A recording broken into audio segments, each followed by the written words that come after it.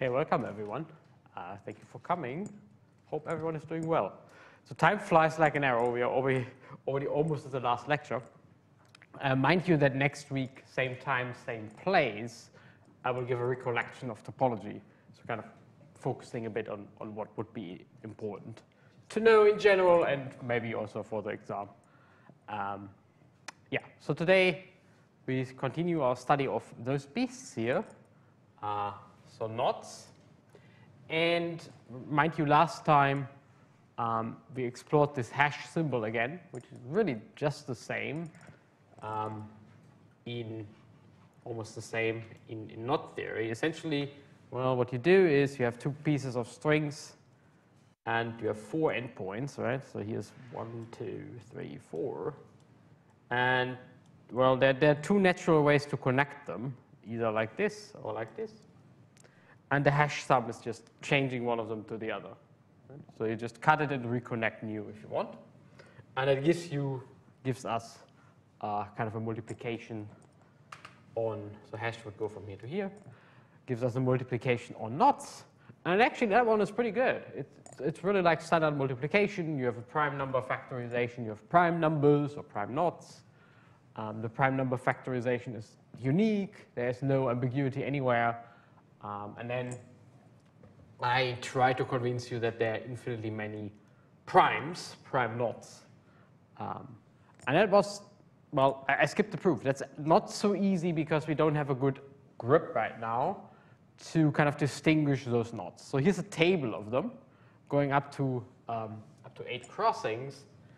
But right now we don't have any really good tools. So they're all different, but we don't have any really good tool. If I would pick out 2 of them, and essentially that's what I will do in the exam. I pick out randomly 2 of them, this one and this one, whatever, and I will ask, are they the same? Are they different? Yeah, so we would need some methods to do that. And the only one we have seen so far is the coloring, the 3 coloring method. Okay, and we're trying to, well, I show you 2 more methods to do it.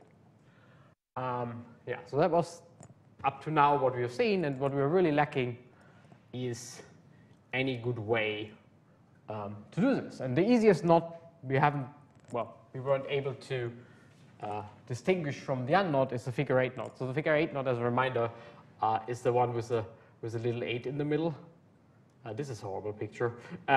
So let me try to find it. It's this guy here, right? So the trefoil is the one with 3 crossing. That was fine. We were able to distinguish that with the 3 coloring. But the other one, we weren't able to do it. So they all have names, by the way. It's very tiny. I hope you can see it. So you list them, and then you give them names. Just list just number on the list. And the way it works is you just put the number of crossings, let's say 4 for this one here, 4, and then it's the first one with 4 crossings. So it's 4, 1. And then you have, for example, 2 with 5 crossings. The next 2 here, 5, 1 and 5, 2, right? The first one was 5 crossings, the second one was 5 crossings. That's all. You don't need to remember the labeling, but just to mention that there is a labeling of those knots. Fine. Okay. So this is for figure 8 was 4, 1. The only knot with 4 crossings. And we can't distinguish it from the unknot. That's very disappointing. So if you just build it out of rope, if I would be a real human being and not just a simulation, I would just pick a rope. I would just bring a rope with me and build it out of rope, and you could convince yourself that it's actually not the unknot. But we were looking for a mathematical way of doing it, so not taking a rope into your hand. The rope method works, but I guess not many of you will have a rope during the exam, so maybe we need some better way of doing it. Your shoelaces might do. Some people might have shoelaces. Anyway, still not recommended, so we were trying to do that in a slightly better way. Okay, and what we had were 3 colorings, and the problem is this one is not 3 colorable. Fine. So maybe we want to do this a little bit in a kind of deeper version. So here's the 3 coloring. And let's just say, instead of putting colors, I put numbers. Right? So I color them with numbers, and I call my numbers 0, 1, and 2. 3 coloring, 0, 1, and 2. Kind of make sense? So I call my numbers 0, 1, and 2. What can we say about number 1 plus number 2 plus number 3. So we have all three of them present, so what can we say about this number? And it's kind of the right question to ask, as we will see. It's not quite obvious, but essentially for a mathematician and coloring, I mean, colors are very nice. We're all visual humans, so we like to look at colors. But as a mathematician, then the coloring is the same as labeling it with something. So we can just draw numbers and just call the number 0 blue and call the number 1 red and call the number 2 green or something. So we just put labels on there.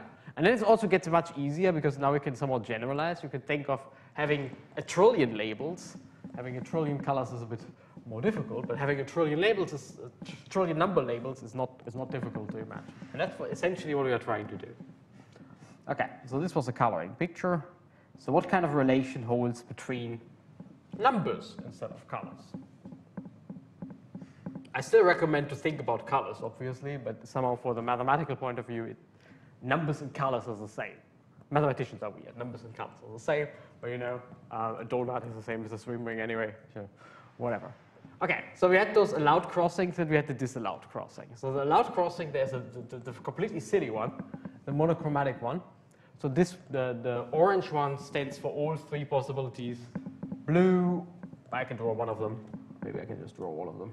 The blue one, the red one, and what is my final color? The green one, probably. Okay. And then we have the real crossing, so the nice coloring where all colors are present.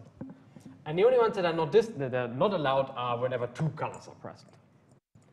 Yeah, so like blue, just one strand blue and one strand red and two strands blue, for example.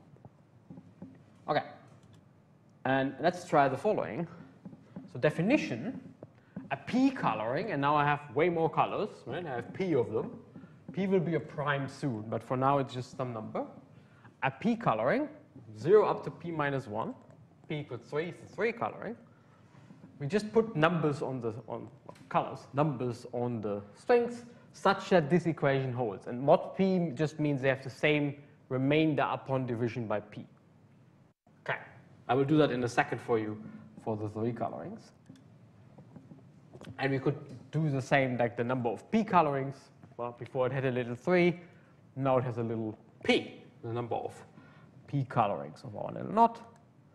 And we do the same, we call it not P colorable if there is more than the boring coloring. Okay, so there is always a monochromatic coloring because really what is then written here is all of these numbers are the same, right? And 2 times something equals something plus something is then always true if all of the symbols are the same. So you always have those monochromatic colorings. And they're like boring, we don't want them. So we call something P colorable if, well, there's more than the boring coloring. I'll show you some examples in a second. Okay, this was what I said, so let's just do it here. Let me get rid of I have a little space here, so we can do it like here. So let's just do it. So if all of them are the same, for example, all of them are 0. Well, let me just draw it for all of them are 0. 0, 0, well, maybe 0 is too boring. Let's say all of them are 1. 1, 1, 1. Then clearly 2 times 1, the overgoing strand, equals 1 plus 1. There's not much to be said. Similarly, if it wouldn't be 1 but 2 or 0, this is always true. A little bit more exciting down here. So let me use the following color code. Let me just randomly assign numbers here. Let's say this is 2. Let's say this is 1. And let's just say this is 0. Then down here, I have 2 times 0, I write it in black. 2 times 0 equals, because 0 is the strand that goes over, that the strand that goes over gets the number 2. Okay?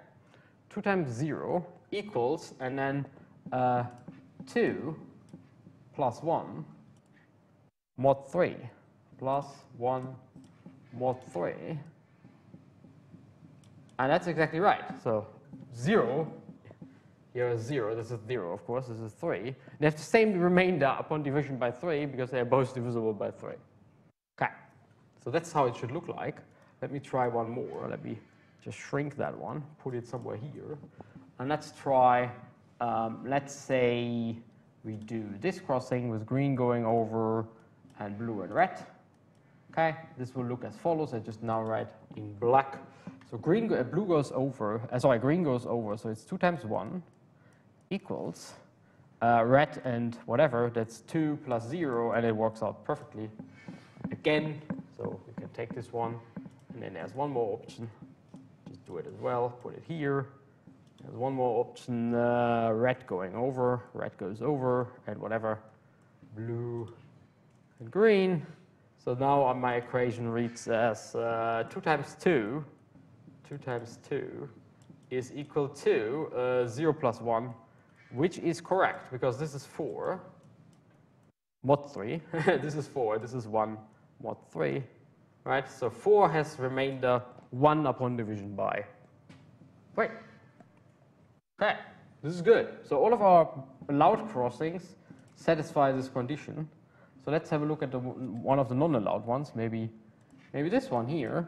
So now our condition would read 2 times 0 equals, well, 0 plus 2, and that's clearly wrong, right? So here 0 equals 2, that's mod 3, that's not true. So this is bad. Similarly, all the other ones, all the disallowed ones, will not satisfy this equation. So that's the whole trick. And now we can just generalize it and just say, well, let's go back to the slide.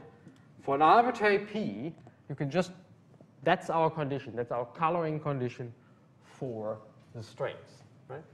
I call it a coloring, I say it again, but it's coloring with numbers, which mathematicians like to do all the time.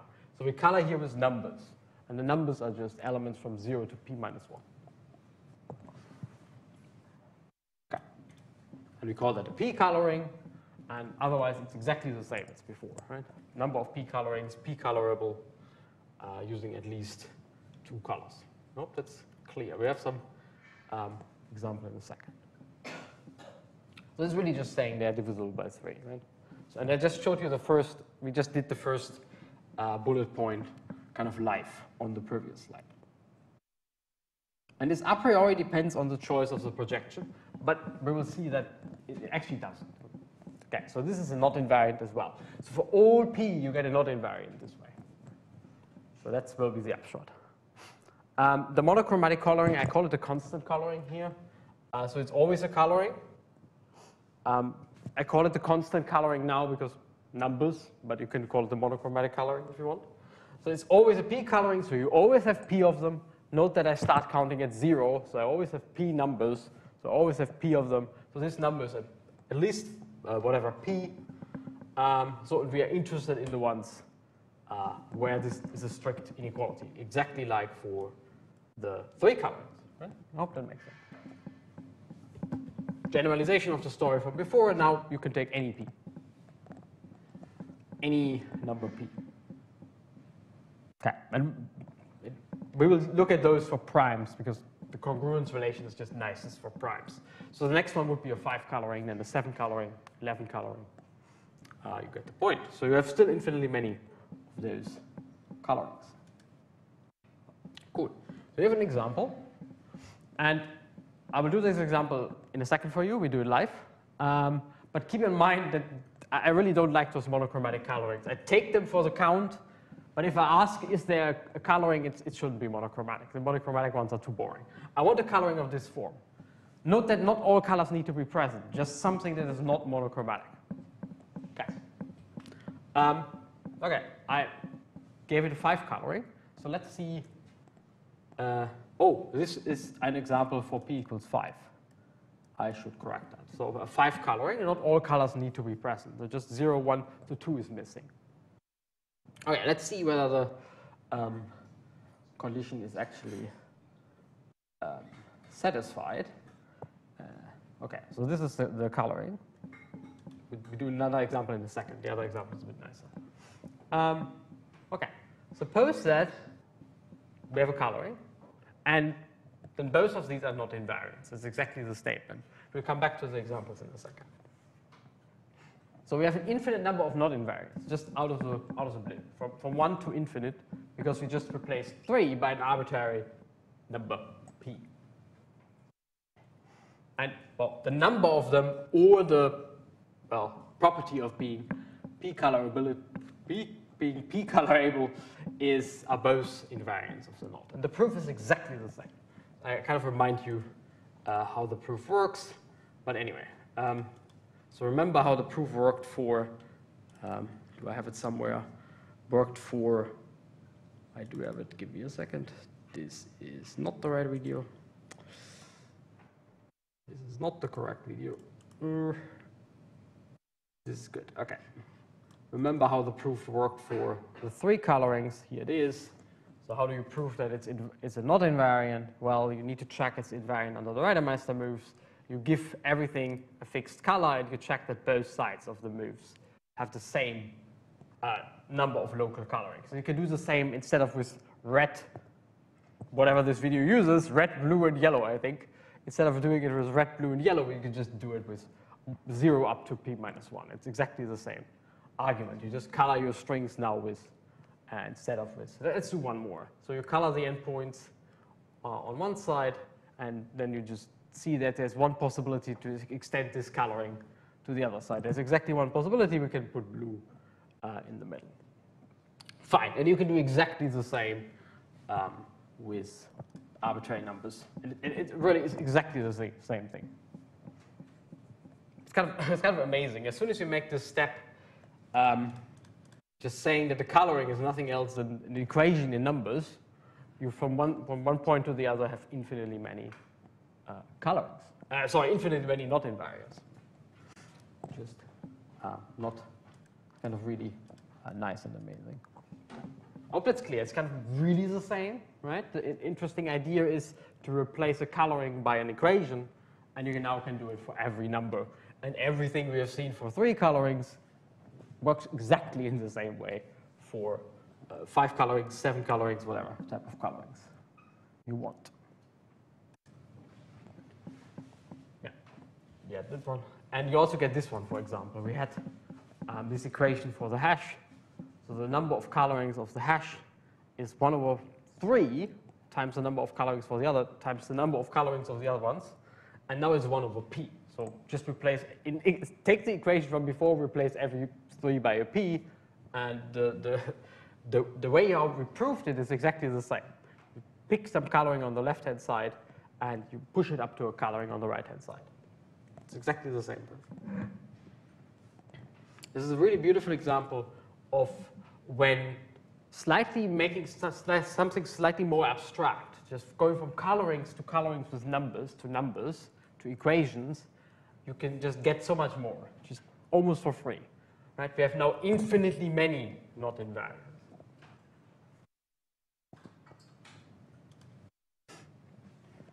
Okay. The only question that I haven't addressed is, well, is there actually any way of doing this? So I tell you about a coloring. So here are colorings. So this is a 5 coloring, for example, of this knot. So maybe let's do this one. So whatever, red, green, orange, I guess, blue, and purple. And this is the 5 coloring, and if you just give those things numbers, you can just check that locally around each crossing they will satisfy the conditions. But this is kind of an annoying way of doing it, because now you think of you have a really large knot, whatever. Let me try to not draw a really large knot. Let me just try to draw a really large mess. Okay, I call that a knot. Fine, it's really large. And now you're looking for a 13 coloring of this one. How would you do that? Just checking all possibilities. This takes a bit of time. So that's not a good idea. So somehow we want a nice way to do this. And the fun thing is, the colorings are really cool. There's an algorithm to do this. So you never need to think for a long time what to do. You can just run the algorithm and check. And the algorithm is so fantastic, it will answer the colorability questions for all numbers at once. So not just for one. It's not just you have one algorithm that you need to run for 3, 5, 7, whatever, but you have one general algorithm that solves it for all of them at once. Like really remarkable. And it's a very strong knot invariant, actually. Okay, I hope the question is clear. How do we do this? Already, if you think about the trefoil itself, I mean, I feel like the trefoil is kind of easy. I pulled it up this picture again. Eventually, you would probably write down this coloring if I would ask you to do it. Like you only have 3 options essentially, so you eventually will write it down. But if you have a large mass, right, just a really, really large knot, let's go back to one of our tables. So how would you check, for example, where's my table, whether this knot here has a 3 coloring? It's just a lot of crossings, a lot of arcs, a lot of segments. How would you do that, right? It doesn't seem to be completely trivial. Turns out it is essentially trivial, which is kind of very remarkable. Okay, back to where we were. Very good. Turns out you can use linear algebra to do this. Instead of, yeah, and that's what we will do. It's an extremely remarkable thing. You just write down the matrix and compute its determinant, and the determinant will tell you everything. Just really remarkable. Okay, so let me try to do this. All right. So we had this one. Let me just pull it up again. What is the upshot before I show you how to do it with the algorithm? Well, the upshot are statements of this form, right? The trefoil is not the unknot. We had that one because it has a 3 coloring, and the unknot doesn't. Good. So the unknot never has any interesting coloring because it's just one string, right? You can only color it monochromatically. The trefoil is not equivalent to the figure 8 knot because the figure 8 knot has again no 3 coloring. So if you really want to do it, in this picture, I have red, green, and blue as my 3 colors, and there's no way to color the remaining strand. Right? So whatever I do, if I would say, let's say the remaining strand gets blue, oh, then I have a, this is a really bad choice of blue. Here's blue, gets blue, then I have a problem at this crossing, right? Because now it is whatever it is. And then let's say I wanted to make it red, then I have a problem at this crossing as well. So maybe I need to put it green, but then I have a problem at this crossing. So there's just no way of doing it. Okay, so this is, again, not 3 colorable. It is 5 colorable. We'll see that in a second. Okay, and that's the kind of games we want to play. And now you can just put a knot, check for all colorings, and then you have an infinite number of invariants of that knot. And you can compare it to some other knot for which you have an infinite number of invariants. And they need to match everywhere for them to have a chance to be the same knot. So you have actually a good chance that they don't match everywhere, and you can say it's a different knot. That's exactly the game we want to play. Cool. So that's what we did, but we still can't decide. We will in a second. We still can't decide whether those two are the same, because right now I only showed you the 3 coloring, right? And the p coloring will distinguish them. So what I think about the p coloring is the following. It's essentially a tuple you associate to an infinite tuple that you associate to a knot where every entry is yes or no, depending whether it has those number of colorings. So let's say you would do something like 3, 4, 5, 6, whatever. Right, and then this one would get, for example, the top one would get yes, and it is not coloring in any other form. So you can distinguish those, and here down here you would get this has a no, and a yes, and whatever. So you can distinguish them because you have an infinite tuple of yeses and nos associated to your knot. Hope that makes some sense. It's kind of a really strong thing. Good. Okay, and now I show you how it goes. So here's figure 8 again. Kind of fun fact, there's only one knot with 4 crossings, so no matter how I draw it, it will always be this one. So I might draw it sometimes differently, but it's always the same knot. Anyway, so we consider the figure 8 knot, and we label the segments in some traveling order. We start somewhere and label the segments C1, C2, C4. I will do that in a second. So let's say we start here. Let's say we go around in this direction. So this one is C1. And here's the next segment, C2. So segment really means you can go over crossings but not under. Yeah? So the next segment is the blue one, C3. And the next segment is this one, C4. Okay, you just label them, running around the knot. And the equations that we wrote down is the following. This one needs to be, well, let's go back. I just have put one of them on the other side. Let's go. That was not good. Give me that was wrong. Okay, here, of course. Where was my equation? Here. I just put the 2 on the other side, so I get 2ci minus cj minus ck should be congruent 0 mod p. Okay, back to my matrix. So I just put them on the other side, and I just travel along and read off the conditions, and I probably have labeled my strings now wrongly, so let's correct this one. So C1, to go around the first crossing, okay, what do you see? You see C1 going over, C4 and C3 going under, so you get this equation. Right?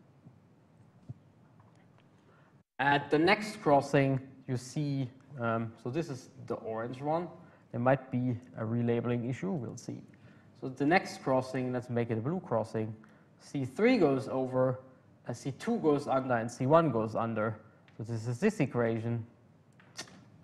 We travel around the knot, we'll get this one. C2 goes over, C4 and C1 go under. So this is this equation.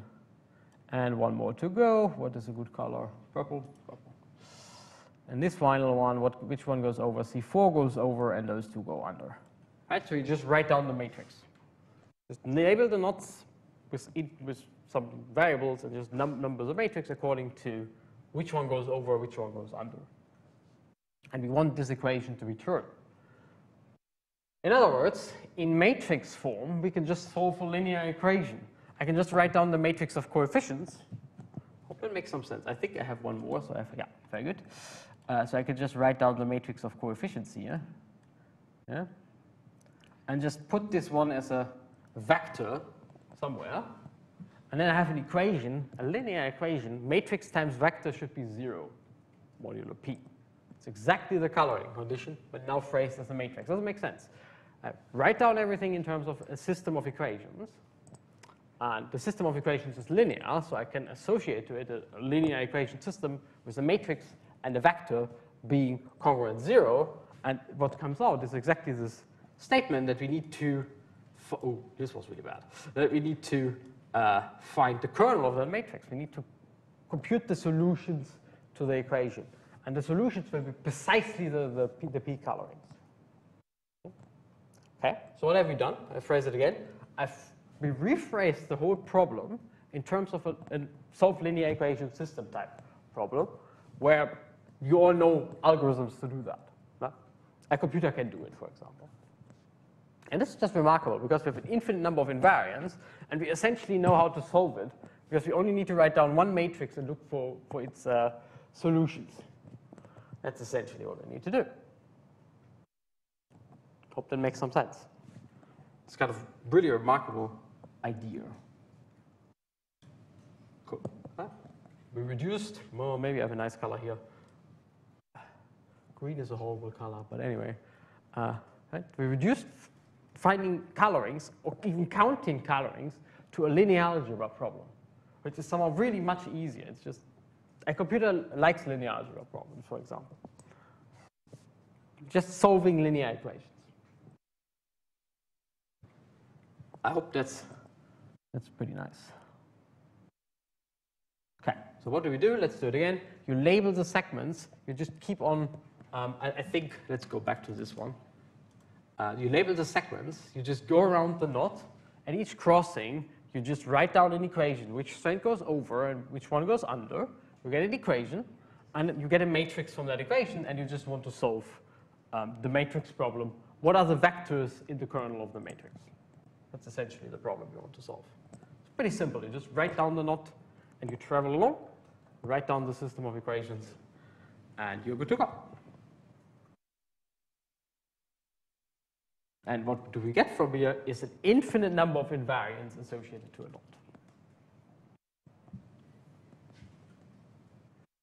Okay, so you might say at this point, okay, this is quite nice. You just write down a system of linear equations. Fine. It looks much better than just playing around on the knot trying to color it. You just have an algorithm. You just solve the linear system of equations. But I still need to solve it very often for my coloring, but there's an even better way of doing it.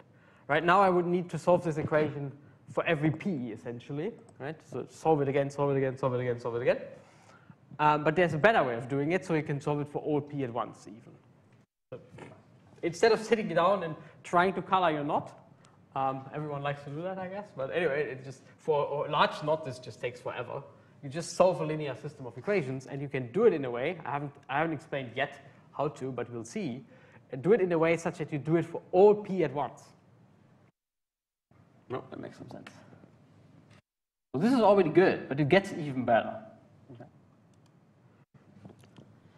Okay, and the matrix, I call the matrix the knot matrix. So let me also explain the matrix again. It's exactly, so here's an example again. So you can think of coloring. Let's again, you give every segment a label, C1, C2, C3, and the segment it goes exactly between, well, it goes over crossings, but it will break it if we try to go under a crossing. So here I have three segments, C1, C2, and C3, right? The red one goes all the way over, so it goes over, whatever. The blue one is just here, the green one is just here. And I just look at, well, I write down the matrix, okay, and I do it the following way. I just look what goes over. Let's say have a look at this crossing here. So red goes over, so C1 goes over, so C1 gets a number 2. Blue goes under, so C2 gets a -1. Green is not involved, so this gets a 0. But then red goes under as well, so you need to get a, let me make it a space. So this one is a 2 -1. Okay. And this is hopefully my first, what is it, row. Okay. We could do the same for blue and for the other ones, blue and green. For example, blue never goes over and it only goes under at two different crossings. So let's have a look at another crossing here. So what would I write down for this crossing? I would write down a 2 in the red column. So let me just do it like this. A 2 for red, -1 for blue, and a -1 for green. Right? -1 for blue, with a -1 for green. So this is this column. So one more to go. Here, what would I write down? Well, red goes over, so I get a 2. Red goes also under, so I get this one, and I get a -1 here and a 0. And now I give it just the colors to make this easier to see. Here you go. And here we go. And this should be hopefully the last column. Okay, and the matrix you get in this fashion is called the knot matrix. Does it make some sense? I write down the knot, I label the segments, and I just write down the equations that I want, and I put it into a matrix. And I call that one the knot matrix. Okay, hope that makes some sense. So I have a matrix associated to a knot. That's the matrix we want to, the matrix encoding our linear equations. It's easy to get. Just look at use the projection, color the segments, and write down the equations from the segments. Which one goes over, gets a 2, and the other ones get a -1. Cool. Well, okay, I did it on the slide as well, but anyway. So the green crossing gives the green row, the blue crossing gives the blue row, and the yellow crossing gives the, well, yellowish, orange type of row. Right. Okay. Before I show you the answer, let me, it's a bit annoying to prove what I'm going to show you, but for a certain type of class of knots, the only knots that we will ever consider, I guess, on questions are alternating knots. All right, so what is a knot called alternating? A knot is called alternating if it has a projection such that if you start somewhere, well, this one is boring, let's do this one first, and you travel around, the over and under crossings always alternate. Okay, if there's no crossing, then that's alternating, because there's nothing. But here what I really want is going over, so this is an over, going under, this is an under, and now I go over again, then I go under again, then I go over again, and then I go under again. Okay. Let's try this with the next knot. I hope that's really, really clear. You start somewhere, you travel around over, under, under, over, under, over, under. It's like you're living on the knot, you're traveling around, you go over a bridge, then through a tunnel, then over a bridge, then through a tunnel, then over a bridge, then through a tunnel. Such knots are called alternating. So here's a non-alternating knot. So this one is not alternating. Then we cross it out, and then we'll see why. Because here it goes over and over. Yeah, right? So here, this was bad. Those two, over and over. So you pass a bridge twice, and that's what you don't want. Okay. So this is not good. This one is fine. And here we would need to go around. Let me see. No, it's sadly not good. Here, you would go twice through a tunnel. You go under and under. Okay. So this one is not good. Okay. Alternating is really just tunnel, bridge, tunnel, bridge, tunnel, bridge, and you walk around, and then you tunnel and bridge. Turns out that alternating knots are like much easier than the rest, so we'll mostly focus on those guys. I hope the definition makes some sense. Okay. Let me just write it down formally. A projection is alternating if the crossings alternate by tunnel, bridge, tunnel, bridge. And it doesn't matter, you can go around in either direction, they will always alternate, but let's say we go in anti-clockwise direction. And so knot projection is alternating, right? And the knot is alternating if it has some knot projection. It's always a bit.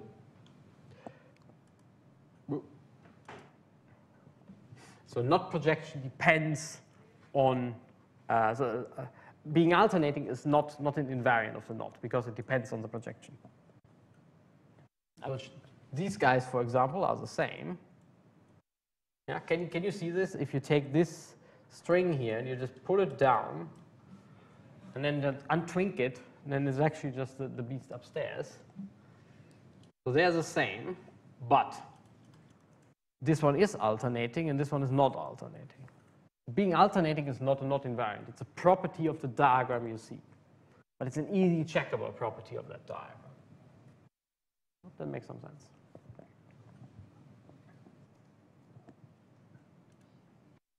Okay, here's another example.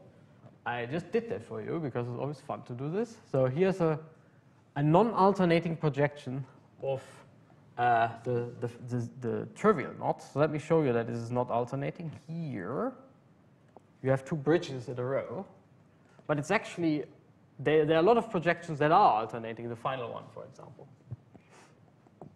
And it's kind of a fun exercise how to do it. So it's kind of really difficult to untangle those knots. Just a warning, careful. Alternating is a property of a projection and not of a knot. Just we call a knot alternating if it has some alternating projection. Right? The unknot is alternating because it has some alternating projection, but not all projections are alternating. I hope that makes some sense. Right? It's a little bit similar to a graph is planar if there is a planar embedding, but not everything you draw needs to be planar. It's the same type of thing. Okay, I hope that makes some sense. Cool. I only did this because for an alternating knot, our little coloring problem has a really nice solution. So you have an alternating projection of your knot, and our coloring problem has a very nice solution. You just color everything. Fine. So every segment goes under, over, under, over, under, over. So you can just color them in a nice way. And what you will get is that every row of our coloring matrix has exactly 1, 2, and 2 minus 1 somewhere. Not in one column, but somehow spread over the matrix. Okay. Here's an example. Okay, let's do this one. So let's say green,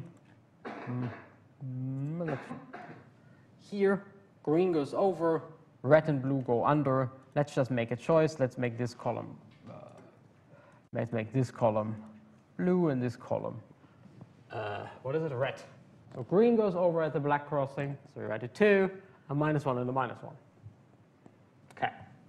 And then I have a blue crossing, so blue goes over at the blue crossing, and the other one go under. Sorry. So this is this guy. Very good. This is this guy. And then we have one more, let's say the green one. The green one is this guy. So for the green one, red goes over, so red gets a 2, the other one gets a -1. And for an alternating knot, it will always look like this. So there is no clustering in some column. So here at the bottom, that's what I want to get. There's 1, 2, and there are 2 -1s in every row. 1, 2, and 2 -1s. And you can check that if you want to do it on the right-hand projection. So we always get those nice knot matrices with just 1, 2, and 2 -1s per row. And every row corresponds to a crossing. Hope that makes some sense.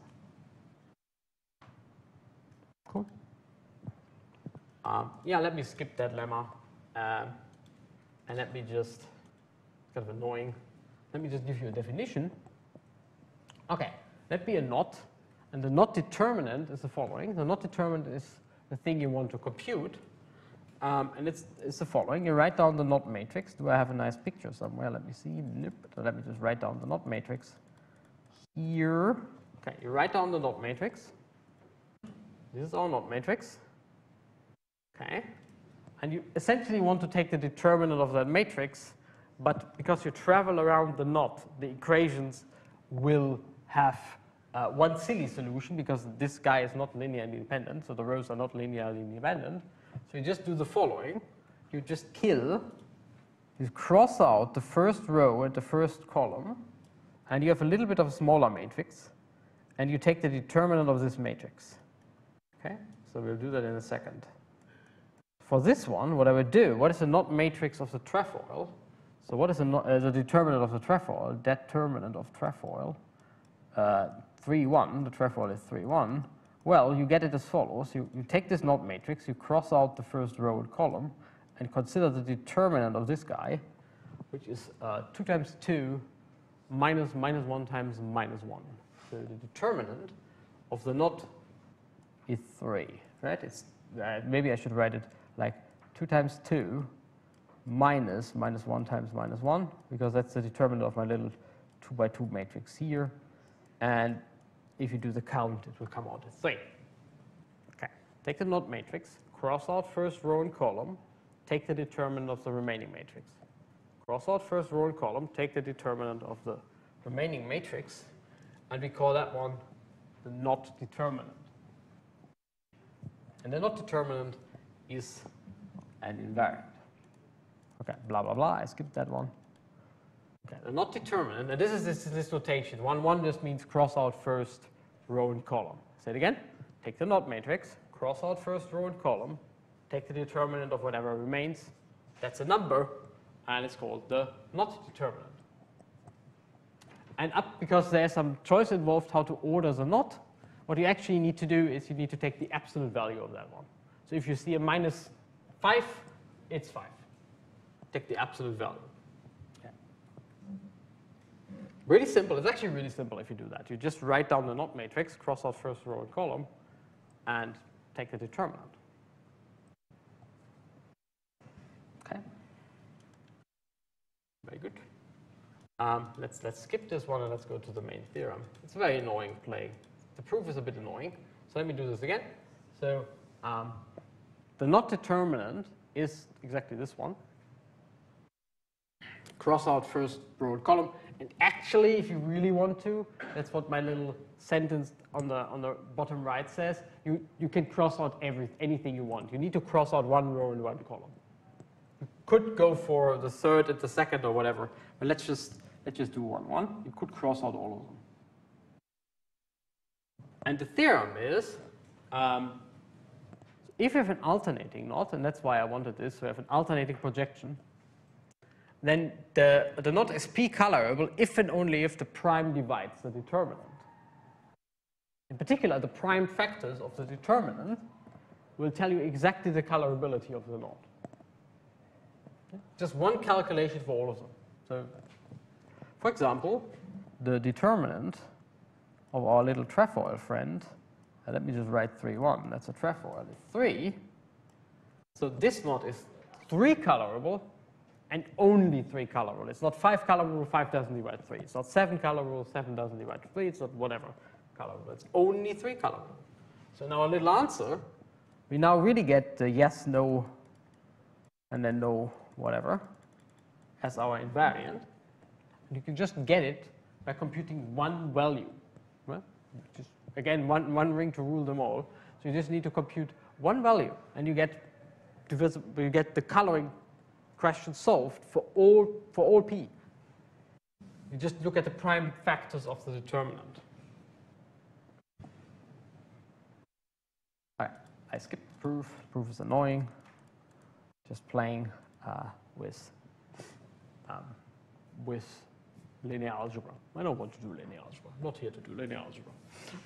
The Reidemeister moves. So the matrix itself is not a not invariant, because the Reidemeister moves will kill rows and columns of that matrix, but the determinant is. Okay. So that's why I wanted to compute the determinant. So the determinant itself is a not invariant, which kind of encodes all colorability in one go. And the determinant satisfies the usual properties you would expect from a determinant. So the determinant of a hash is just the product of the determinants. In particular, if the determinant of the hash is p, and it's a product of two things, then either k has p or L has p and the other one has 1. So there are knots that don't have any colorings at all. So you could hit not the determinant 1. Okay. Summary of how to do this, and then I show you the answer for the figure 8 knot. So we label the segments in traveling order. From that we get the knot matrix. The knot matrix is not really what we want. It's a tool to solve our problem. So don't focus on that one too much. You cross out the first row and column, compute the determinant. That's a number. You get some number, whatever, 5, 3, 7, 10, something, some number. And check whether your prime divisor, or check for the prime divisors of that number. So if you do that, for our friend, which was still open, our little friend, the figure 8 knot, here's the knot matrix. Okay, so what we do is, now this is a knot matrix, you cross out first row and first column, look at this matrix and compute its determinant. It turns out that the determinant of our little friend k here is 5. So there is a 5 coloring. There's no 3 coloring. There's 5 coloring. There's no 7 coloring. The only prime divisors of, maybe this is, of this one here are 5. Right? So the not determinant is 5. So this one is 5 colorable and only 5 colorable. Hope that makes some sense. And you can do the same as an algorithm. You can do the same for every knot. You get some answer for your colorant problem, and you have just this huge number of invariants associated to a knot just from one calculation. So this one, so this is an example of a 5 coloring. It only has 4 colors, but that's fine. So this one is 5 colorable, but not anything else. And the easiest way to check that is just to run this algorithm. Right? So let me say it again. You just write down the matrix. It's kind of a combinatorial exercise. You do it twice, you do it 3 times, and it's fine. It's not difficult. You write down the matrix. You cross out first row and first column. That's also easy. You pick out whatever remains. That's also not difficult. You compute its determinant. That's annoying, but not difficult. It's really annoying, but it's certainly not difficult. And whatever number comes out solves the coloring problem for all primes. For all p's at once. There's one algorithm to just do the job for us. Okay. Turned problem into linear algebra. I hope that was kind of enjoyable. It's with everything you see, just do it twice and it will be fine. So this one is actually a really nice algorithm. It's quite powerful. Thank you so much for coming.